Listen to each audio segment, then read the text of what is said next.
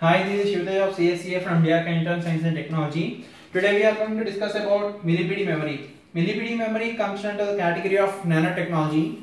Nanotechnology, in the sense which is nanoparticle, explains about the nanoparticles which are smaller than microparticles. We can see microparticles through only microscope, as you know. And nowadays we are using storage devices like electromagnetic disks. They can store in a maximum of 5 GB per centimeter square, but through this technology we can store on an average of 15.5 GB per centimeter square. So we are using this. As I said before, this comes under nanotechnology, and it is invented by IBM scientists. This is invented for an effective storage of data. And this large amount of data is stored using punch cards. Punch cards in the sense they are used in olden days. In the sense they are just like they are punched, and the memory is stored in the form of holes which are being punched. And here the technology, this technology is mostly usable because it is rewritable, in the sense we can rewrite the data that is already stored, we can erase it and we can rewrite the data. And it is mainly used because per each hole we can store a maximum of 3 billion bits per data. So this comes into existence.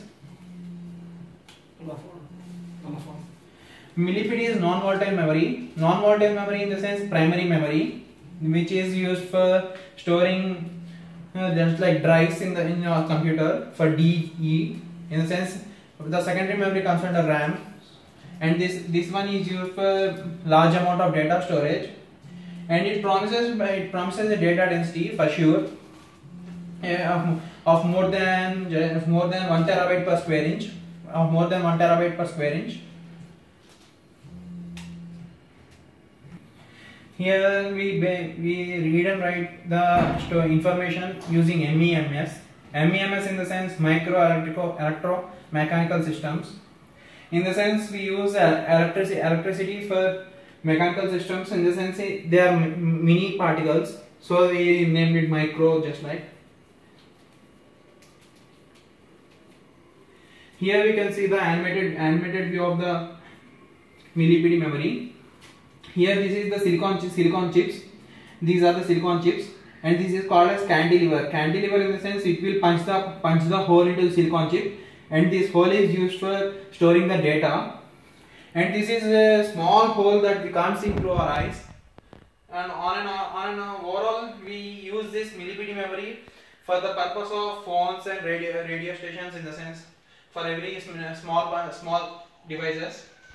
This is the thing, cantilever, V-shaped cantilever. This will punch a hole into this silicon, and this, here we can see the millipede project will be based on mainly the silicon abstract. Here V-shaped silicon cantilevers are used, which are of maximum of 0.5 nanometers, of 0.5 nanometers thick and 70 micrometers long.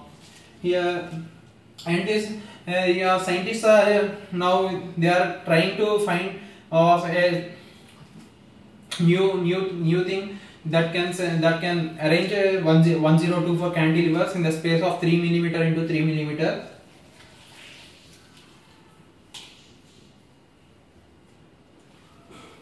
Working on the millipede includes reading and writing data. And this reading and writing is done by heating the transistor, in the sense we heating the silicon and punching the holes into it.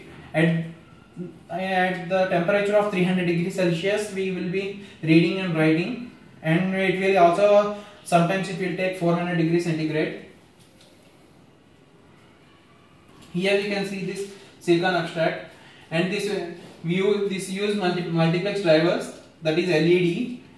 This LED is used for storing the data, and while punching the holes. The main advantages of this is high density. In the sense we can store large amount of data in the small space, in the sense high density. more reliable in the sense, reliability in the sense that we can trust it, in the sense it won't lose the data whatever the time may be. But in here, when it comes to CDs, nowadays we are using them. When we try to store the large amount of data in the CDs, when the time goes on, the memory will be depleting, in the sense it will be corrupted. And large storage space, as I already said, it is nanoparticle, in the sense that it is small space, it can store a large amount of data, and possibility of reading and writing, overwriting it parallelly. So here we can read it in the sense we can watch a movie, or we can see a text from it, and writing in the sense that at the same time while we are using it, we can also write, and also we can overwrite, in the sense we can erase it and we can overwrite at the same. Here the main disadvantage is it is expensive. When we are using a single millipede, in the sense here a transistor, when we use it singly, it will be too expensive. But when we buy it at a large quantity, then we can get at an affordable price. And the high density, here I already said that high density in the sense we can use it for large data storage. Here the applications will be micro drivers. As I already said, the small devices like micro drivers can be used in mobile phones, watches, here and there. Nowadays we are using, we don't know, but we are using millipede memory in our cell phones also. And high capacity hard drives. Due to high density, we can store more amount of data. That is why they are using high capacity hard drives. Conclusion: rather than using these magnetics that we are using nowadays in computers like that, we can use this technology here and where, so that we can store large amount of data at low effective cost, and we can trust it more. Here I already said a punch card. Here 3 billions of bits of data can be stored in just a hole which is punched on the silicon substrate, in the sense of one hole in the punch card. If you want any other information, you can refer through these links.